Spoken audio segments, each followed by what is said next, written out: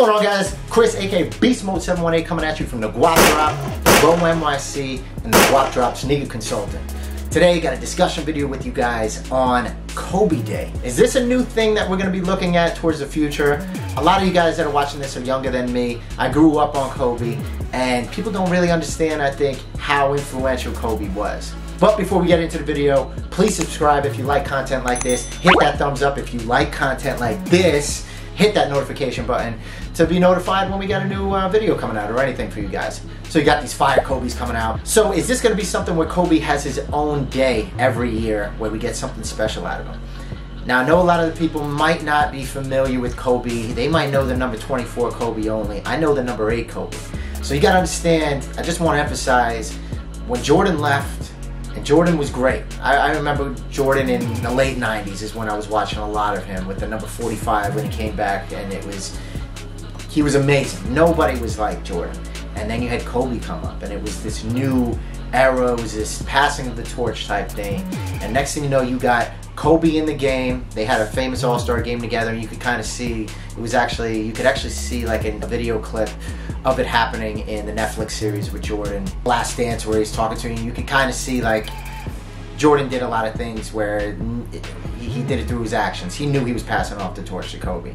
Kobe over to congratulate Michael. He's looking for him. There they are. And this may be as close to a torch passing as we. And Kobe was fantastic. You know, Kobe was Kobe.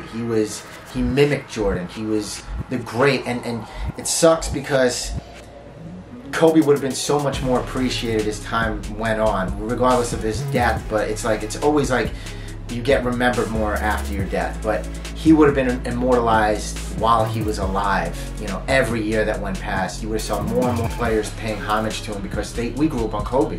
You know, I saw more of Kobe than I did Jordan. And even though I saw Jordan at the end of his career and he was great and he was clutch, I have much clearer memories of Kobe. So with this movement of, I feel like the mourning period has been done. You know, we've already went through the mourning period of Kobe. You know, don't touch his shoes, don't resell his shoes, and I'm not going to knock anyone for selling anything because that's just ridiculous. Because there was a lot of people, and I might get some flack for this, it is what it is.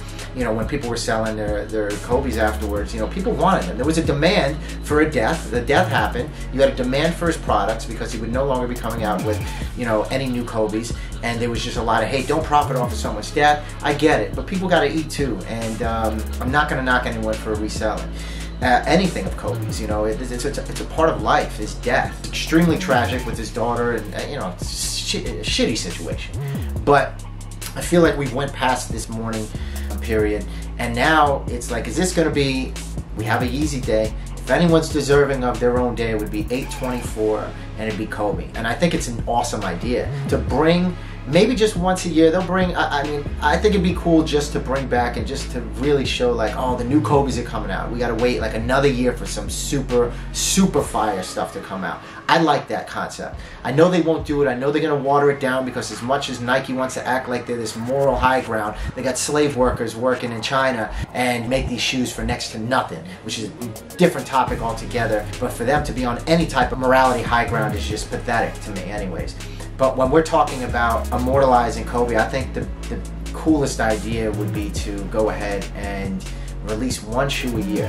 And it would be 8/24.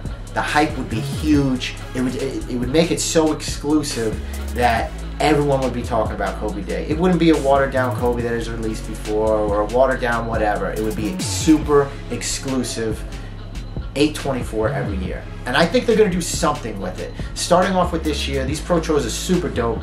I love purple and black. I don't know why it works so well. I love like even LeBron's purple and black shoes that he has with his 17s that are out. But even these that are coming out, I think something will happen every year on 8/24 from now on. And it's going to be super dope. If they re-release a lot of shoes, that's fine. But I think there will be something that will drop on 8/24. And in the years to come, we'll be talking about at the end of summer, getting ready to go to school when all this shit gets done with and normalcy is brought, you know, at least from pandemic point of view, it'll be normal. It'll be really cool because you're right about to go back to school for the youngins out there. And look, it's Kobe Day. We got fire coming out to put on your feet before you step into class on that first day of school. So that's my thoughts on the matter. Do you guys think that, you know, 824 is going to be a thing for Kobe as well? Is this going to be a yearly thing that we look at where they're like, man, we got the fire coming out this summer, just like Easy Day, we're going to be getting amped for Kobe Day? I think it is, and it'll keep his legacy alive even more because it's going to be brought to the forefront in an August release, where we see this month in July and August on how many releases there were. Everyone's talking about sneakers that aren't even into sneakers, and to see an 824, you already know what it is. You're getting heat amongst heat, and it'll just make him stick out, and I think it'd be a really cool idea. So Nike, if you're out there listening, I think this is a good idea to bring it to the forefront. But that's just my opinion on the matter. Do you guys think this is going to be something to look forward to every year? Who knows? But if you guys like this content, please make sure to subscribe, hit that thumbs up button, hit that notification, and appreciate you guys watching the videos, and we'll see you on the next one. Peace.